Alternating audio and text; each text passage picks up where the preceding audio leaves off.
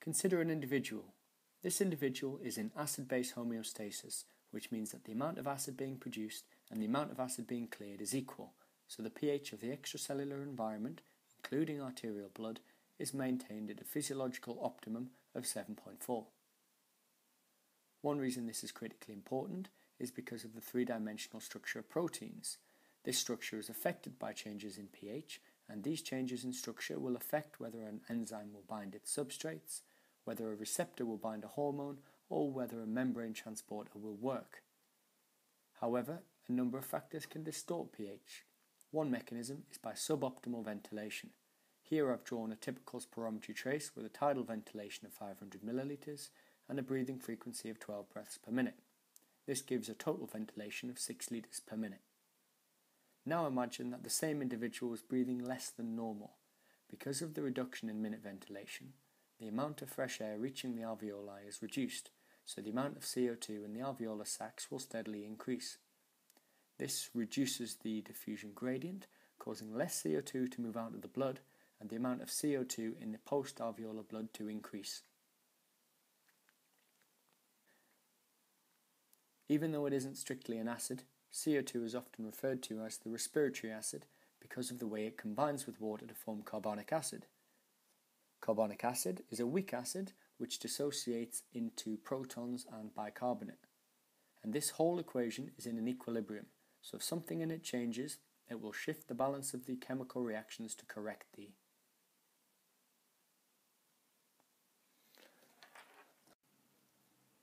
In this case, increased CO2 promotes the rightward reaction, which results in an excess accumulation of protons.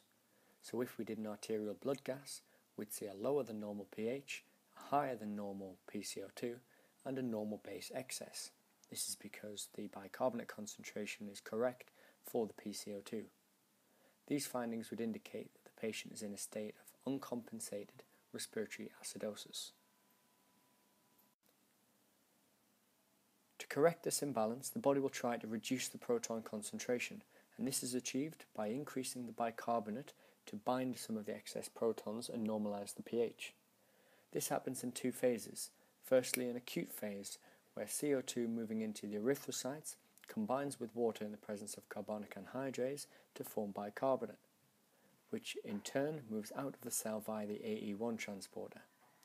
The increased plasma bicarbonate concentration pushes the carbonic acid equilibrium backwards, promoting the binding of protons to form the conjugate carbonic acid, thereby increasing pH. Secondly, the chronic response is to increase the amount of bicarbonate reabsorbed in the kidneys, providing a longer-term mechanism for the stabilization of pH. Once the corrective mechanisms are in action, our blood gas would show that the pH was still low, although we would expect it to be closer to normal than before. PCO2 is still going to be unchanged unless the breathing pattern is being corrected, and the base excess will now be high. This is because the plasma bicarbonate will be higher than expected for the PCO2. This patient could now be classified as having a partially compensated respiratory acidosis. Eventually, the compensation will be enough to return the pH to within the normal range. Once this happens, the blood gases would show a normal pH, a high PCO2, and a high base excess. Now the patient could be classified as having a fully compensated respiratory acidosis. We can produce a very simple time change graph for these variables. Before the change in ventilation, the pH, PCO2 and base excess are all normal. Once the patient starts to hypoventilate, the PCO2 steadily rises with a matched drop in pH and no change in base excess. Once the compensatory mechanisms kick in, the PCO2 remains unchanged, the base excess starts increasing, which reduces the proton concentration and causes the pH to climb. In the fully compensated state, the pH is normal, but the PCO2 and base excess are both elevated. We can also inspect what happens if an individual were to hyperventilate. The increased tidal ventilation with the same breathing frequency will massively increase the minute ventilation. This will also increase alveolar ventilation and increase the amount of fresh air reaching the respiratory membrane. This will cause a reduction in alveolar PCO2 and an increase in the concentration gradient for diffusion. More CO2 will move out of the blood, and the post-capillary blood will have a lower than normal PCO2. We can see that this will promote the leftward shift of the carbonic acid equation, which will cause more protons to be lost from solution, thereby increasing the pH matched to the decreased arterial PCO2 and a proportionately normal base excess. This can be classified as an uncompensated respiratory alkalosis. To correct this, the body will try to increase the proton concentration in the blood.